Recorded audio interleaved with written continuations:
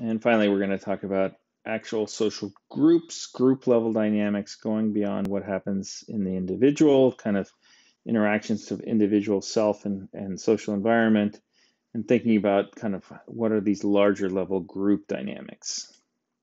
And the most important construct here is the notion of the in-group versus the out-group. And this is so important. It really, again, goes back to our evolutionary history. We can see very clearly that apes now live in these kind of small social groups centered around this kind of dominant leader, alpha male, alpha female. These groups had to compete with each other for resources. And so if you have a positive sharing in-group kind of dynamic, you help each other and you're all working together within your in-group. But then complementarily, you're fighting against and hating the outgroup and not, trying to take resources away from them and basically going to war with them. That's what was successful. And this is what is imprinted in our brain stems. Absolutely. We have these very strong built-in drives to affiliate and have these warm, agreeable, high positive social interactions for people within our in-group, and the exact opposite for people who we judge to be in our out-group.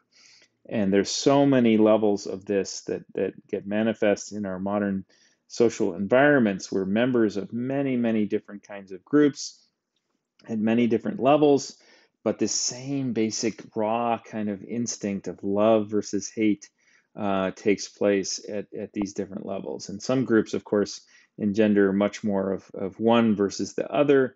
Different levels of these things are more core, more important for our true identity. And again, in the political arena, this is really, really a strong force that we can see play out in so many different ways. And so, I think it's really important that we understand where this comes from. We are aware that this is kind of what our brains are bringing to the table and why it was important evolutionarily, but maybe not so important these days. And we may need to find ways of overcoming these predispositions, these biases that we bring, and in order to really be more adaptive in dealing with our current modern day society, which is very heterogeneous, so many different groups, and so much larger than anything our brains kind of had to deal with in the evolutionary past. There's definitely well documented cases of kind of chimp outgroup war kinds of dynamics. War is just a constant in human history. And again, all the movies have, a hero and a villain. It's always about the in group and the out group. High school, again, is all about formation of these little cliques, these in groups and out groups. Everything that happens in our brains with respect to groups, we just have this fundamental kind of organization of in versus out.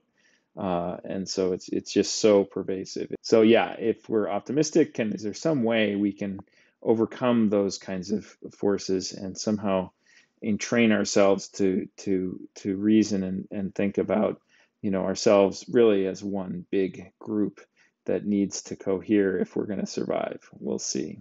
There's a lot of evolutionary reasoning about these kinds of groups and this notion in particular about selfish genes, and this idea that genes are really the things that are propagating through evolution, not organisms. We think of it as organisms because we are organisms.